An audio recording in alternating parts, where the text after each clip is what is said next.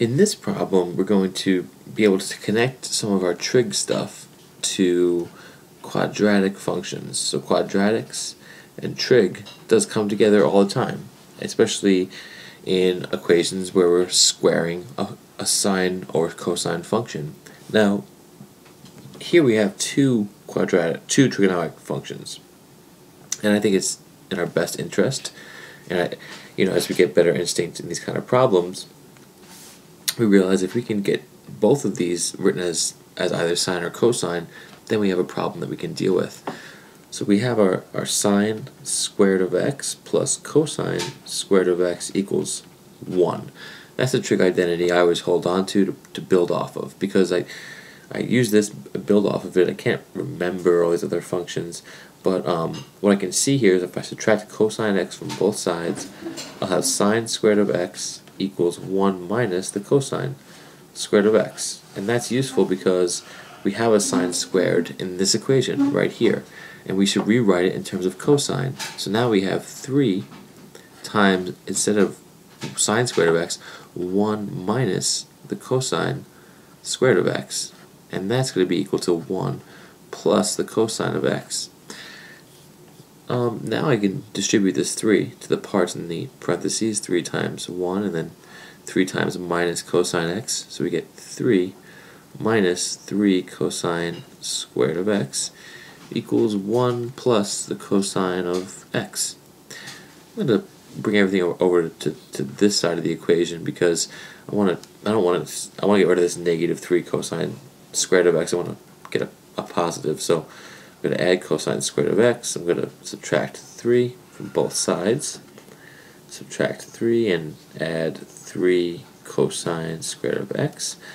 Here, this is 0, right? 3 minus 3 is 0, and negative 3 cosine squared of x plus 3 cosine squared of x is 0, and that equals, well, here we have 1 minus 3, and that's negative 2. Going to leave some space here, and we have 3 cosine squared of x plus cosine of x. And here you can see that quadratic formula starting to pop out. And I'm just going to kind of substitute cosine of x for, let's say, r, right? So that we have, instead of cosine of x, we're writing this in with r, just it might be a little bit easier to see. So now we have 0 equals 3. Well, what is cosine squared of x going to be? Well, if cosine of x is r, then that's r squared. And then here, instead of cosine of x, we have r, and then minus 2. So now I'm going to use my quadratic formula, right, to solve for r, or x, whatever. So r equals b, negative b, plus or minus the square root of b squared minus 4ac all over 2a. That's the quadratic formula that I'm going to be using. So r is going to equal, well, what's my a, b, and c term? Well, a is right here, it's 3. So a is equal to 3. And b, that's equal to 1. Right? There's a 1 right here. And then c is negative 2. And we can just plug that in. So r will equal minus 1 plus or minus b squared, that's 1, minus 4 times a times c. Well, a times c is negative 6. Negative 4 times negative 6 is positive 24. All over 2 times 3, which is 6. So I'm just going to write 6 down there. And that's going to equal negative 1 plus or minus the square root of 25, which is 5, over 6. So r can have two values. R could be, in the first case, negative 1 plus 5. Negative 1 plus 5 is 4, and 4 over 6 is 2/3. Or r could be negative 1 minus 5 over 6. Well, what is negative 1 minus 5? That's negative 6, and negative 6 over 6 is just negative 1. So this is going to be helpful to us. We have r equals negative 1, r equals 2/3. If you think back to what we said before, we were setting r equal to cosine of x.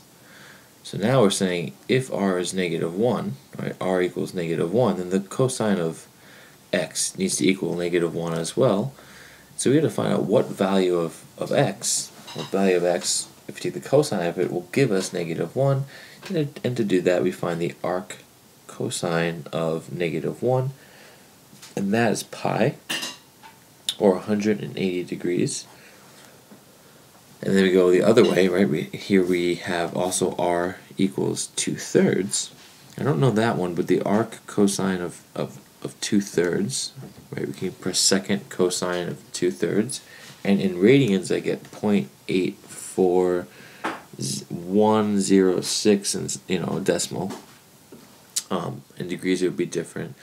But what we're saying here is that in this function, right, especially right here, to get 0, we could take we can have cosine be equal to pi, right? The x value be equal to pi.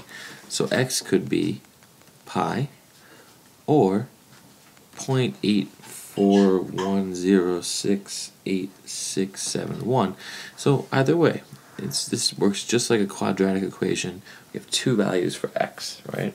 And just to kind of establish that this actually makes sense, let's plug these values of x into our original equation to see if, in fact, it works. Now I'm going to plug in the x equals pi just because it's neater, but we could also plug in this decimal as well and it would work. So anyway, the 3 times the sine squared of pi, does that equal 1 plus the cosine of pi?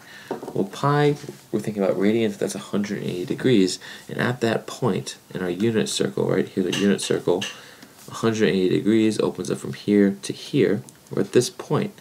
So that's this point, well, where is it? Well, it's at -1, 0. And the cosine is equal to, of this point is the -1 value, the x value, and the sine is the 0, the y value.